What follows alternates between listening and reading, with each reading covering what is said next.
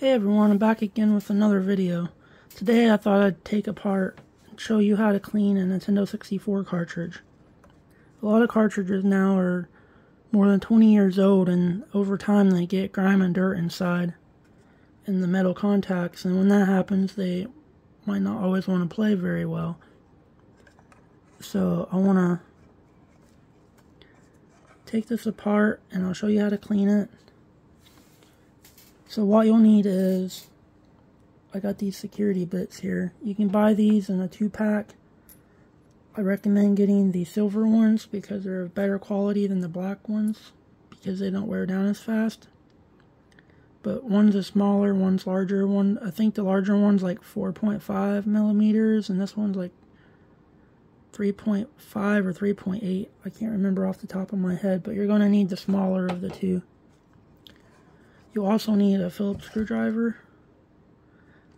and if you would like, another screwdriver to put the security bit inside. I only use these when I take the screws out. When I tighten them, I hand tighten these screws so I don't strip them. But to get the cartridge apart, there's 2 screws on the back, and what you gotta do is you just take these off.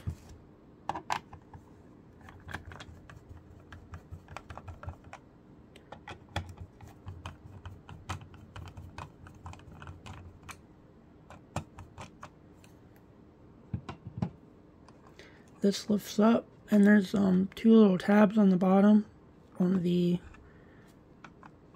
where the circuit board is.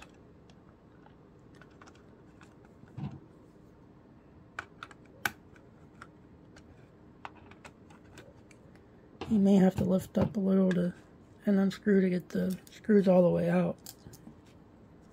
Put the screws off to the side, and when you have it apart, if you have a lot of dirt right in here, you may want to clean it. This one looks fine, but having it apart is a great time to inspect the inside and clean it if you like. But you can set the bottom part to the side, and then on the inside of the cartridge there's 2 Phillips screws right here, and that's what we need a small Phillips head screwdriver for. Unscrew these.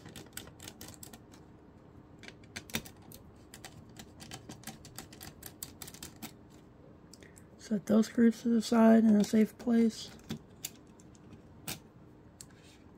With those gone, now this metal shield will lift right up. May have to wiggle it just a little bit. It'll come off. And you see, that's all there is to that. Inside you'll notice the circuit board. There's usually a capacitor, some resistors. The chips face up with the Nintendo logo. That is also how to check if you have a original cartridge, if it has the Nintendo logo on the inside on the cartridge. Okay, this will lift up. It only goes in one way, so when you put it back together, can't put it back in the wrong way because there's these little tabs right here on the side. There's also this little black plastic piece. As you see, the numbers are on the top right there. So you can put it back together. You want the circuit board or the circuits facing up with the capacitor on the top. The black part goes over this connectors with the numbers facing on the top. So there's another shield on the inside. You can take this out if you like and check for dirt. This one looks fine. It goes back in only one way, so you can set that to the side because we won't need it right now.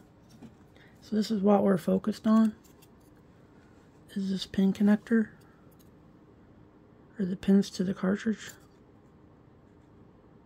I mean, they look pretty clean, but I'm going to show you how to get them really clean. You take a pink eraser, or you could use a white eraser. and just go back and forth over the pins like this. You can use a little bit of pressure.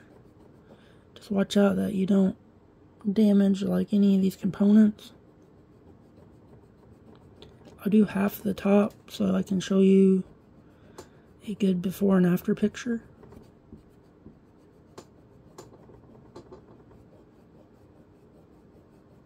Just go back and forth.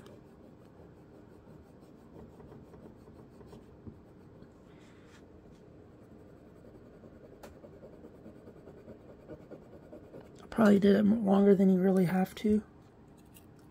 But now you can notice where I rubbed it, it looks a lot shinier than where I didn't, which I rubbed from here over, and you can see a little bit of like the rubber residue from the eraser, especially like in the green area. I'll show you later how to remove that, but I'm going to go ahead and finish this up. Just rub the rest of this side of the pins.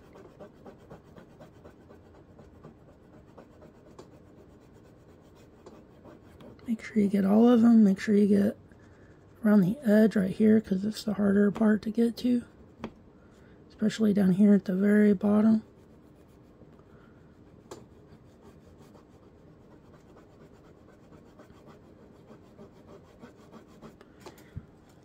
That's about all you need unless it's really dirty. If it was like had gunk on it and stuff, you may want to like any liquid or spit or anything from people that blew in it, got stuff in there on it, you want to remove that first with like a cotton swab and some alcohol. But you can tell that's a lot shinier than this side. But let's shine this side up too.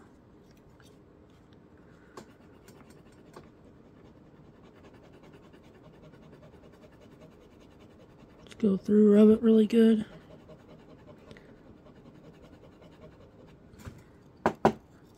Once again, you can see this side I just rubbed is a lot shinier than the left side of it over here. But I'm going to go ahead, shine up the whole, all the pins right here.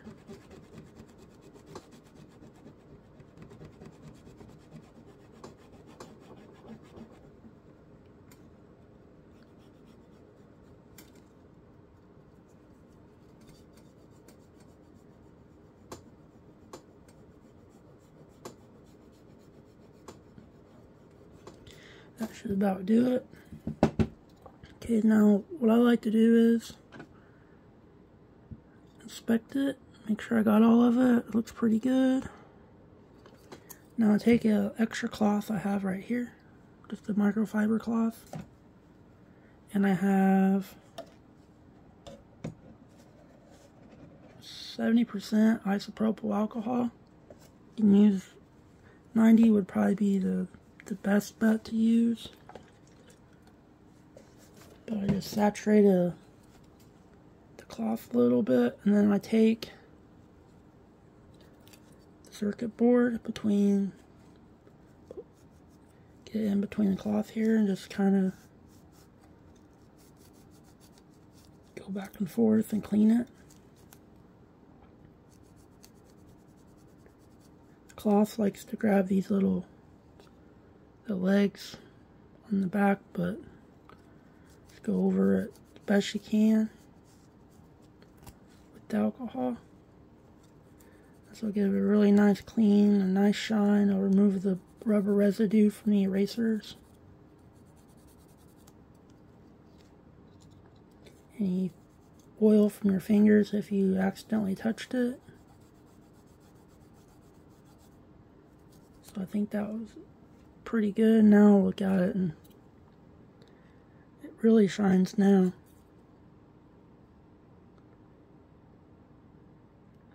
The only thing left, it looks like brand new, but you can see where like the slight wear where the pins slide into the actual connector on the Nintendo 64.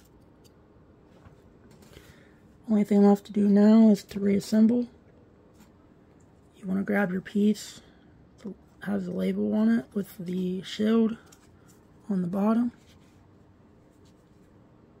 We want to insert this black spacer. Goes like this. The writing on top, centered. And this could be a little difficult if you're doing it for the first time. You can't put it in backwards or wrong.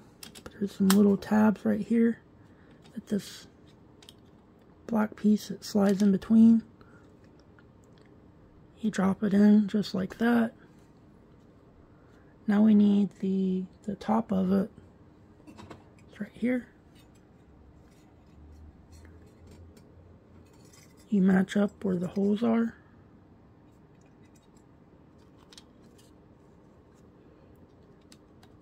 Okay, it's seated in there really good, and you just drop this over the top.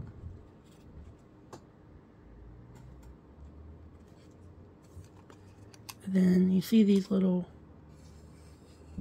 tabs on top. You just press down on them. It clicks into place.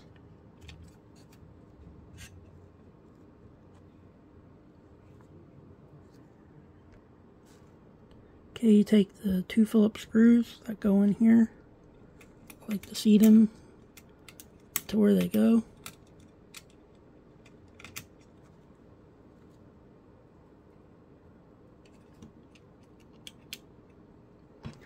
Now very carefully you want to screw them back in. You don't want to strip the plastic. So what I do is back it just a little bit like you're unscrewing it until it clicks. So seat it down into the threads, and then you just slowly tighten it until it stops. Now you do the same thing on the other side. Okay, when it stops, go back to this one, just give it a little turn. Give this one a little turn. Now, I'm pretty satisfied with that, so I'll go ahead and I'll put the top on. Get the part with the tabs there. It just drops right down, and then you can put the screws in here.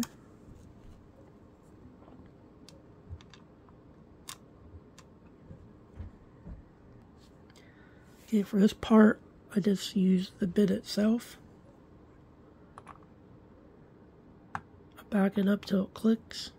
Slowly turn it to make sure you have it threaded right. It should just turn really good like that. Just hand tighten it so you don't strip it. Do it for the other screw. Make sure they're both hand tightened, but not over tightened. And when you're satisfied with it, there you go, you got a nice clean game. You can look inside. Got shiny contacts. So if you'd like, you can let it dry for a while. If you're really concerned, maybe a few hours, but in my experience, the alcohol pretty much evaporates right away. So after 5-10 minutes, I usually would play it. But I'll go ahead and I'll put it in my Nintendo 64. It should boot up right away, and then that way we'll know it works. Okay, so I got my Nintendo 64 set up. I got the game. It's the one we just cleaned. Put it in there. When you turn the power button on, it should just kick right on. Just like that. Now we got a nice clean game. It should come on every time and not give us any trouble.